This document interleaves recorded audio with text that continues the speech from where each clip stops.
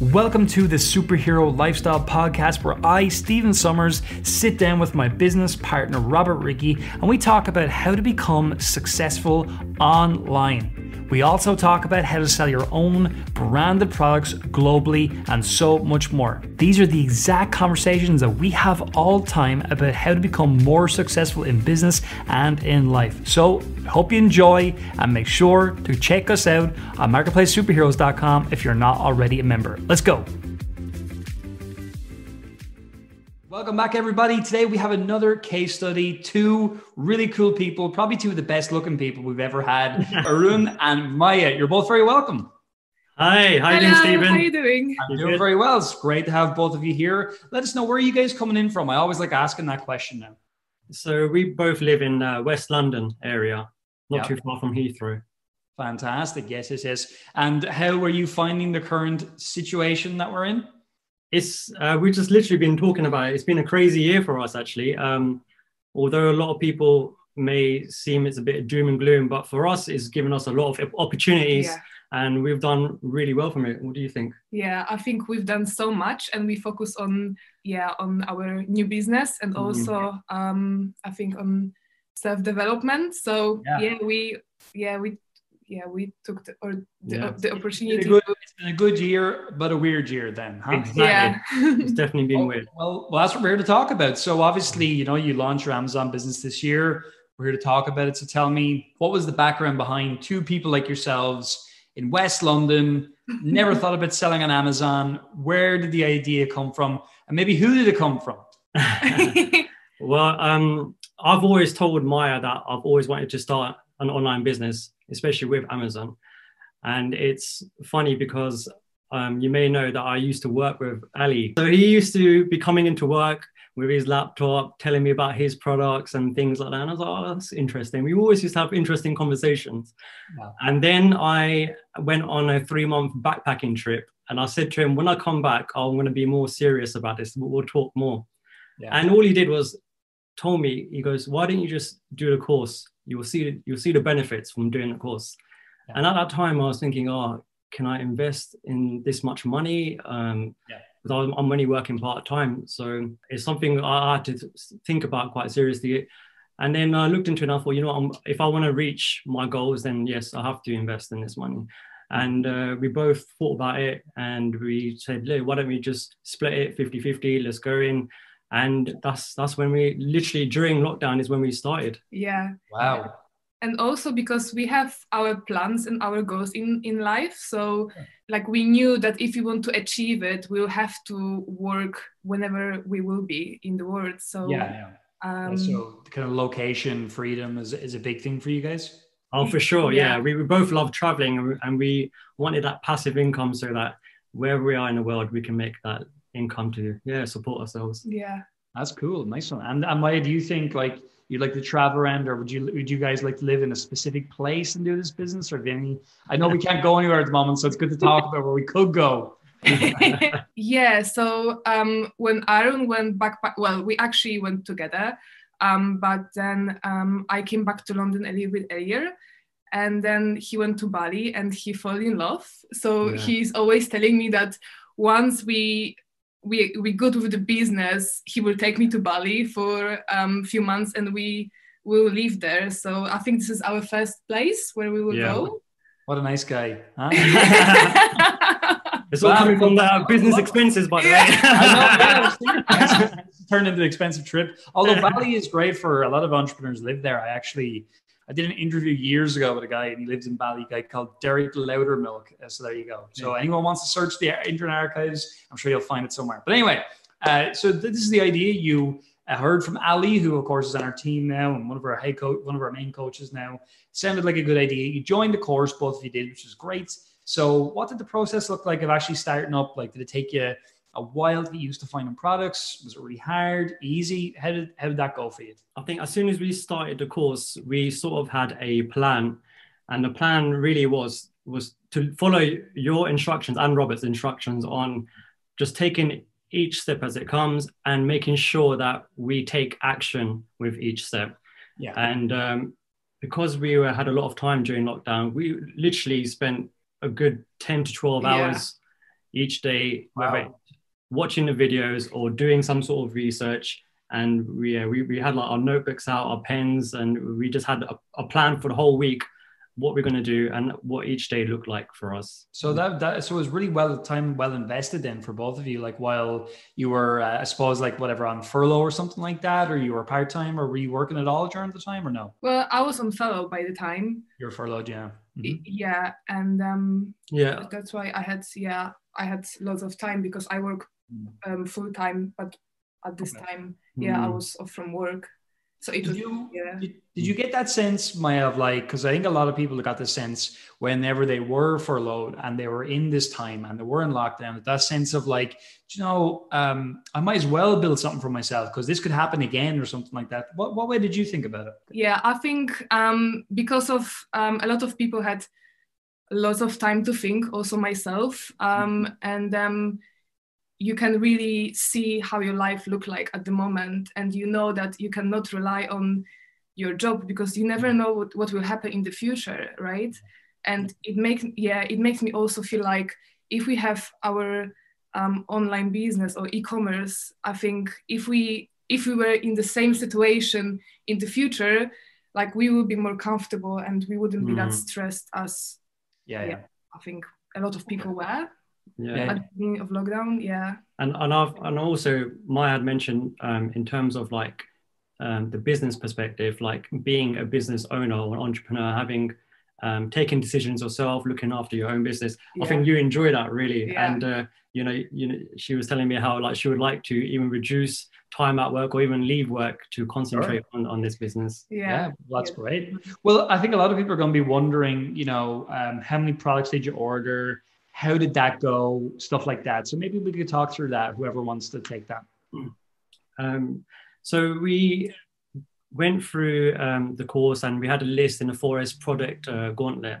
And I think we had maybe like a good couple of hundred products in there. And then we tried to narrow it down. The first product that we actually went with wasn't necessarily on our radar. I don't think it was. It was something that we had like jot down our notebook, but we didn't pay too much attention to it. We had our eyes on other products. But when it came down to looking at that product again, we looked at the numbers and we saw like, actually this looked really good. It's such a boring product, but the numbers look really good. So we persisted in terms of finding out more information, doing more research in the market, finding the gap, talking to suppliers, see if the profit works. And then we invested our money in that. And the good thing is because it's it wasn't too costly as well. I think our initial investment in the stocks was less than £600. Oh, brilliant! It was perfect for us when we started. Yeah. Okay, cool. So how long did it take you to order the product from the time you started the course? Probably not very long then, or was it long? So we started the course around April time, and I think we actually placed our order in June, beginning of June. That was really good. Because a lot of people that I speak to on these case studies, as I'm sure you guys know, it's always like sometimes took me a year, took me 6 months, courage, but you guys just went for it, which I think is really impressive as well, considering, maybe there was a furlough situation or a part-time work situation. A lot of times people, they shrink in at that time. You guys went the other way, which I think is great. And that says a lot about your character as well, So that's great. I think we kind of knew that we will take this business seriously. So once we signed up for the course, we knew that once we go through all the process, once we found the product, we'll just go for it straight away. We will not like wait for anything. For sure. And also we had a goal. We wrote down that we will have at least 5 SKUs or products within the first year. And we've managed to do that within 6 months. So we did take it seriously. That's great. And I know you had that really, really inspiring post in your first few days. It was like sales come in and I was like, this is really cool. I love seeing this. Like, so how did that continue? Did the sales totally dry up? Are you still selling? What's going on? What happened? Tell me about it. Well, you can talk about this. So we actually didn't know. We had a feeling that our first product will be sold maybe in second day or third day, but it's been sold after a few hours. Once it's been launched in Amazon, we had like quite few sales every day, Yeah. And then there was a day when we actually managed to sell, I think like it was around 20 maybe. Yeah, I think even in the first week, there was one day I think it was like 17 or something. Yeah. So the first week, yeah, it went around like 4 sales. The first day, 4 sales. Second day, jumped up to 10, then 16, and then it sort of averaged around 10 to 15. And then even the second week, our highest was 21, I think it was, sales. Wow. So, I'm assuming it's sold out in the. Oh yeah, it's sold out. Yeah. I think we've within placed, a month. we've placed a new order on the 3rd or 4th day, right? 3rd or 4th day, yeah, we placed. And again, that's awesome. You guys did that. You know, you're really listening. That's great. We knew we were going to run out of stock. Just looking at that sort of trajectory, and we thought, like, we know it's going to take some time getting the stock in. Let's order it now. Yeah, and we just wanted to take action again. You know, making sure. That's great. And so even in that first few days, I think that the total sales were like 600, 700 pounds almost, which is again for our US watch viewers, listeners, nearly $800. So obviously then that product, I think you had 250 odd units or something like that, if I remember correctly. That's right. Yes. Yeah. So what was the sales price on that? So we initially started off with £11.95. Okay. And then we wanted to just play around with it, and we put it up to £1 extra, so £12.95. After the $15 for everybody watching again. That's right, yeah, around $15. I like it though. We love having multi-currencies here. We love it. so about $15, so that's great. So you sold about your 250 of them within, a very short period of time. So certainly in your first month, you were well over the $1,000 in revenue. Anyway, well over that, right? That's right. Yeah, I think our revenue was over £3,000, so maybe like 4,000. So like nearly $5,000 your first month ish. Yeah. So it's a great start. we wasn't expecting it. Yeah. I mean, you don't know though, right? So obviously that gives you a lot of confidence. Then you're like, yes, we know what we're doing. We're picking good products. So the other items then that you've ordered, have they come into stock yet? Or are they just kind of coming in now? Because I know you probably only placed the order for them as the months have gone on. Is that right? That's right. So when we placed the order, because it's such a busy period as well, it's taken some time for production. However, it was shipped, or it's in the process of being shipped right now. So it was sent to the Ningbo warehouse last week. So hopefully it'll be loaded up in a container soon. And it's actually good timing for us, because while that is coming in, we're still working on our 2nd and 3rd product. Yeah. And that should be arriving in the US warehouse this week, so we can concentrate on those products as well. That's great. And then that first item again, because I'm always trying to think of it, everyone has all these questions and they sometimes ask them in the comments, and I try to ask them now so with the people have to wonder, but did you only sell the first product on the UK/European platform, or did you sell in the US as well? So that was actually in the UK and European platform. I thought that was the case. So that's just for some people wonder that, did you launch it in all the markets straight away or whatever? So obviously that's another opportunity to launch into more markets, even with that item, and expand that as time goes. Because obviously it's going to take a little bit of time to get back into stock again, but you're placing a heavier order now, I'm sure, for that. You had to place a much heavier order. Oh, for sure. Yeah. We had to look at because we wasn't sure about the fulfillment fee that Amazon was going to charge in terms of the EFN price from the UK to European, but we realized it was quite a bit, so we increased the price accordingly to the euros, and we thought that would slow down the sales, but actually it carried on. So we were surprised how well it was doing, considering we increased the price. Well, that's cool. Yeah, so sometimes what we do with that is we don't touch the price. We just let it work, and we think, well, on the first order, we're just getting data. But I mean, it's fine what you did. There's no problem at all. But that's great that it continued to sell even with a price increase. That's great. Yeah, and what we realized when we downloaded the report, that at least 21% of our sales actually came from European countries. Oh, cool. So there you go. So we know, it's starting off quite well. A quarter of our sales is there, so it's good. Very good. And did you research the product in the UK at the time, or what did you do? Or did you find it on the UK platform? Yeah, we did the research on the UK platform. Yep. But then we've checked the other markets, and we thought, well, we don't really know how the other markets do, but we just we'll give Just it translated. Yeah. Yeah. We did all this translation for every single country in like where Amazon is in Europe. And then like it sold quite well in the other countries as well. I mean, that's great because I mean, you take everything you guys are doing. Obviously, not every product performs at the exact same level, but I mean, you guys could be well on the way to doing over 10 grand a month in revenue.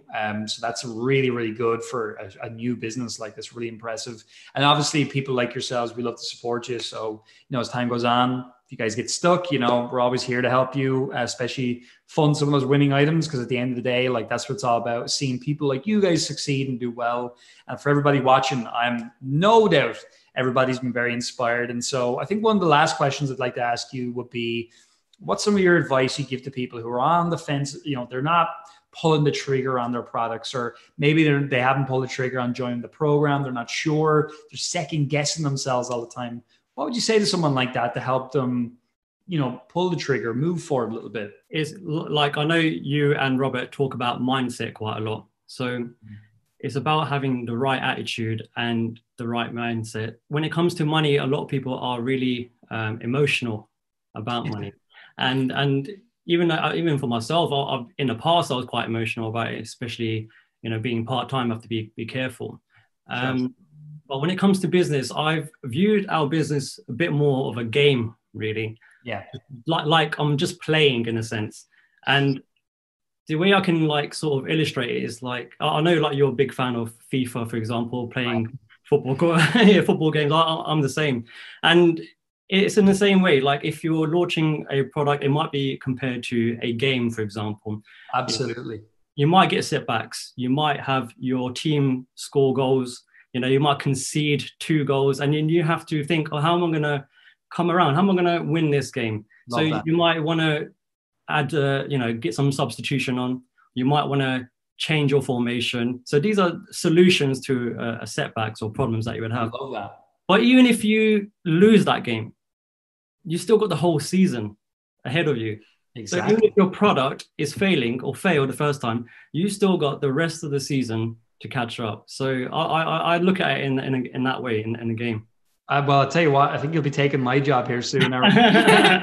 Fantastic. I love that. That's a great analogy. It's so true. I often talk about, maybe you heard us talk about this before, like the Championship Manager School of Business. Yeah. And it is that, you know, it's the same thing. It's like you're getting the products in, getting all those things going. And I love that. I think it's a really healthy attitude. And as well, what it says is that when you're in the game, changes can be made. Whereas if you're not in the game, you can't make any changes. So I think it's a perfect analogy, perfect way to wrap up today's interview. I'd like to thank both of you for coming on. And it was a really fun interview. I think you guys were incredibly transparent, which a lot of people will really appreciate. And I look forward to seeing your business doing 10, 20, you know, 50 grand a month and beyond, because 2 people like you, there's no doubt you're going to do that. So thanks a million again. Oh, thank you. Thank you very much. And we appreciate all the support that the members have given us, like sincerely from our hearts. Like if it wasn't for the help that the members, even inspirational posts, like we wouldn't be like where we are. And we like to share the same. We would like to give back, help other members as well, because if we can do it, literally anyone can do it. I love it. Thanks a million, guys. You've been great.